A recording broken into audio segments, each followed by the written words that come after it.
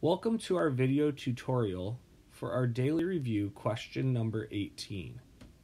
Question 18 is dealing with some geometry concepts, specifically asking us to find the area and volume of various shapes.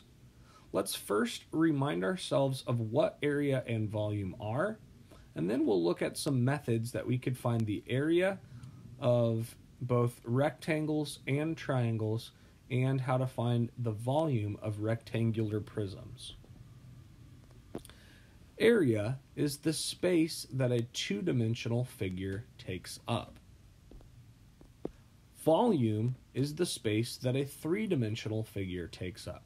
So you can notice that there are some similarities, but specifically when we're talking about area, we're talking about two-dimensional figures, and when we're talking about volume, we are talking about three-dimensional figures.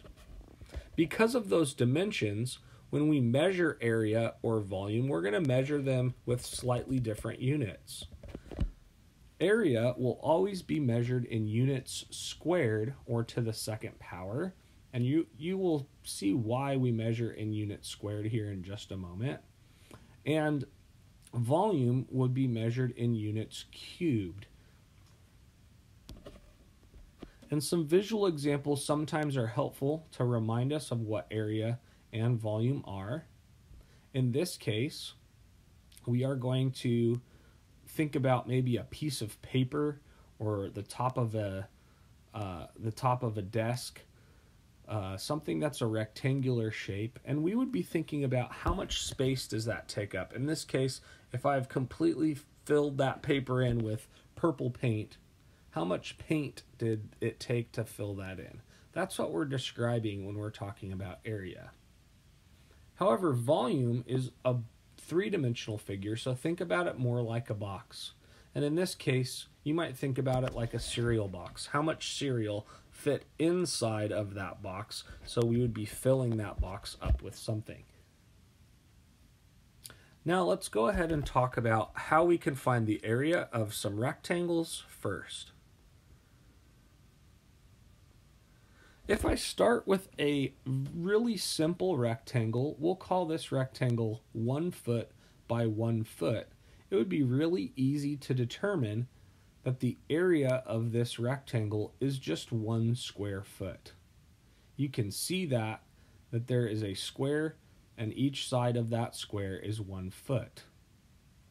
Well, we could expand that rectangle, and if I were to make one row of those rectangles that was 3 feet long, we would see now that we had 3 square feet in that rectangle.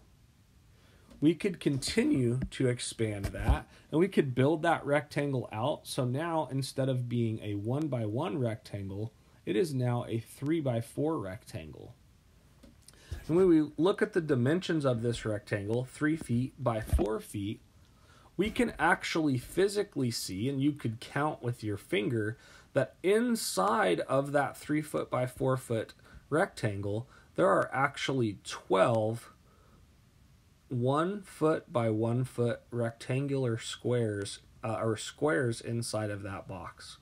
And so in order to find the area of any rectangle, we can simply multiply the length times the width. In this case, 3 feet by 4 feet is going to equal 12 square feet. Let's take a look at this with another example, this time without those squares. If I have a rectangle that was 12 inches by 5 inches, you could physically imagine putting those squares inside of there, but we know that we're going to find that by multiplying the length and the width. 5 inches times 12 inches will equal 60 inches squared. And that gives us our formula. The length times the width is equal to the area of a rectangle. Now, sometimes we might want to also find the area of a triangle. Well, one of the nice things about a triangle is that triangles are related to rectangles. Let's go ahead and look at how a triangle might relate to this rectangle.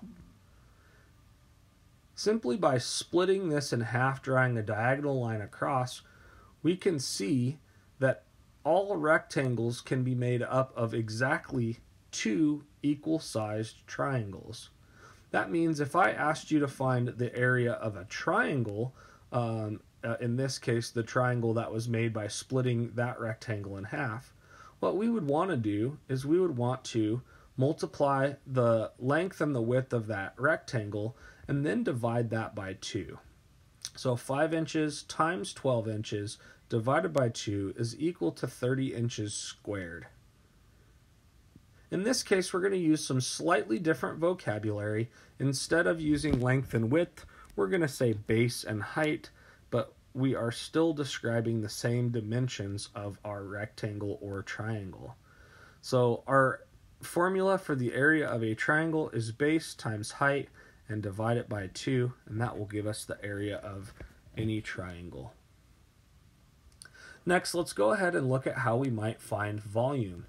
This time, I'm going to use that same 12-inch by 5-inch rectangle that we had, but this time I'm going to give it a third dimension. Just like the 12-inch by 5-inch rectangle would have had 60 square inches, if I add 1 inch of height there, and you can imagine cubes, we would end up with 60 cubic inches. Now, I could continue to build the height of that rectangle up. So if I build the height of that rectangle up so that it's now 8 total inches high, we would have 8 layers of 60 cubic inches. And so that would be 60 cubic inches times 8 inches would equal 480 cubic inches.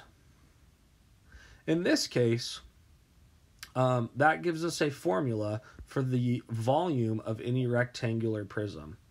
And that formula is always going to be the length of the item times the width of the item times the height of the item, and that will always give us the volume. And in this case, we're only talking about rectangular prisms. Hopefully that gives you a good idea about how to work with area and volume, as well as how to label the units of measure for all of those.